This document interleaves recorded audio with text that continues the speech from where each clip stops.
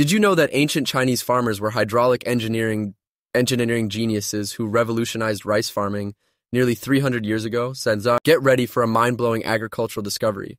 In 1745, archaeologists uncovered something extraordinary near China's Yangtze River Valley, an intricate network of ancient rice paddies and irrigation channels that would change our understanding of agricultural history forever. These farmers created an ingenious system of water management that boosted rice production by a remarkable 25%, feeding more people than ever before. The sophisticated channels they built controlled water flow with precision, transforming previously unusable land into productive rice fields. This engineering marvel didn't just feed people, it shaped the entire region's culture and survival strategies. The most fascinating part?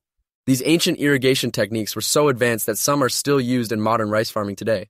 Want to know what other ancient agricultural secrets are still waiting to be discovered? Drop a comment below.